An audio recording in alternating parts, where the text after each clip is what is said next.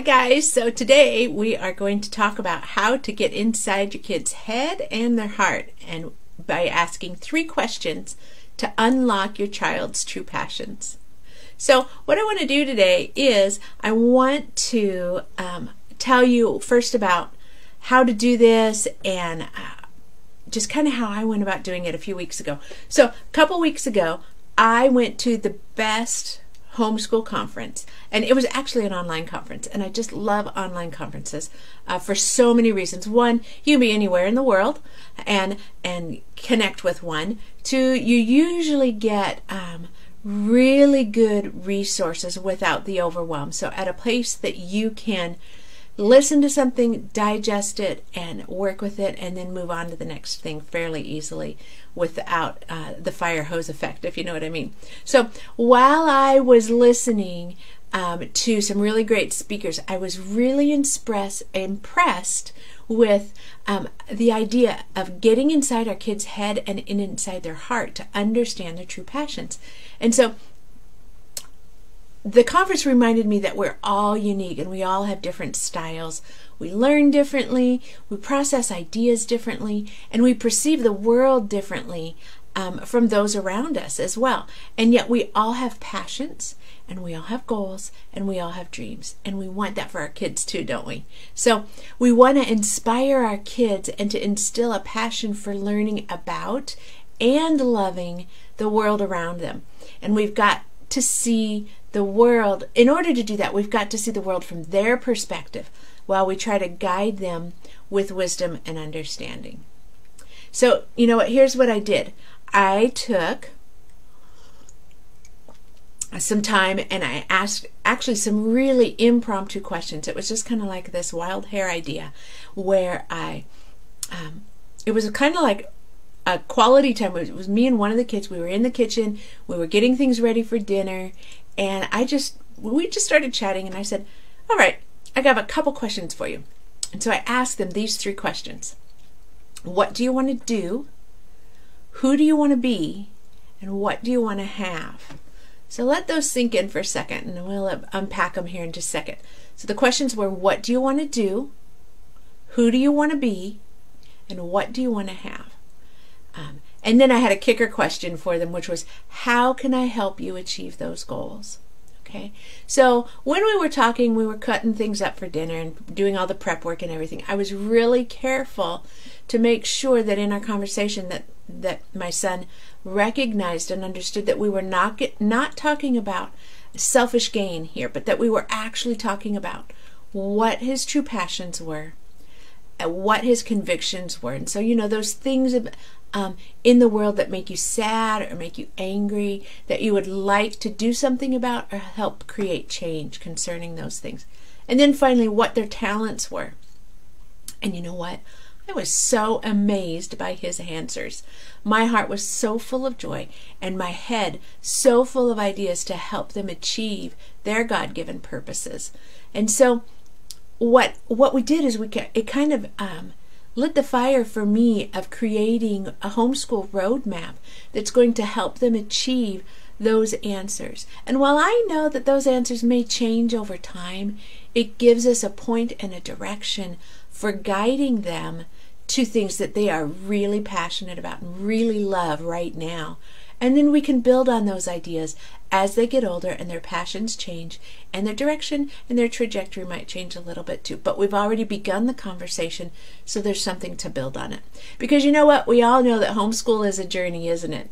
It's a marathon. And sometimes there are days and weeks and seasons where it feels like it's a decathlon. So with this idea of better understanding the journey that we're on with our kids and hearing about their goals and desires, I set out to pull all these new ideas together, and I created, to help me create a structure and a framework so that we could continue the dialogue for more times, more opportunities to talk about these ideas of what they want to do, who do they want to be, and what do they want to have. So I put together an 8-page curriculum list of all different types and styles of curriculum for kids from preschool to high school, and I asked them then to go and highlight everything they wanted to learn about. And when I did this, I think I actually asked them to highlight everything that looked interesting to them. But you and I know that my goal was to pique curiosity and inspire learning. So I may have been a little bit sneaky about it. But, you know, and I wasn't at all surprised that neither of them picked anything math or language arts. I'll just be honest. Even though, you know, I find that they're really good.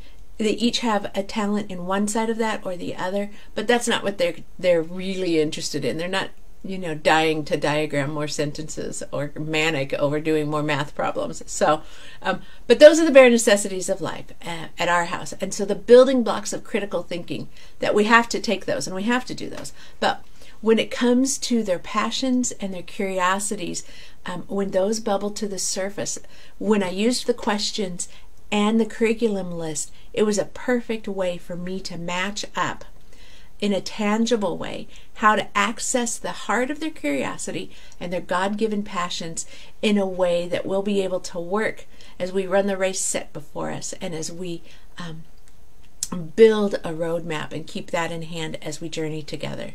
So I want to encourage you to go on a coffee date with your kid, to go on a hike or a walk or something where it's going to create an opportunity to just chat. It could even be making dinner together, and that's a great thing that we do here. And I work with one of the kids, and we do that every once in a while. We'll make dinner together, and that's just a great place to begin. Asking a few questions, and then really listening to your answers. Your kids are amazing gifts to the world around them, and we want to ignite those passions and point them in the direction to achieve their goals and their God-given purpose. So you can get that printable. I've put it together to use elsewhere and for you guys to use with your family, but I wanted to just inspire you to go about having the conversations first. And then if you need more resources, I've always got them in the links, don't I? So you can find those in the links. But I really want to just help you gather the tools and the right questions to ask to help unlock your child's passions. If you're not sure, then this is a really great place to start, to let them enter in the conversation. You may have your school requirements and your to-do lists that are in the back of your head, but how can you line those up with what they're passionate about, what they want to do, and who they want to be, and what they want to have that's going to honor them as a person and honor the world that they are going to be stepping into and participating in as an adult. So what do you want to do? Who do you want to be? And what do you want to have? Those are the three questions. Ask your kids. And then don't forget the kicker question, which is really important, which is, how can I help you achieve these goals?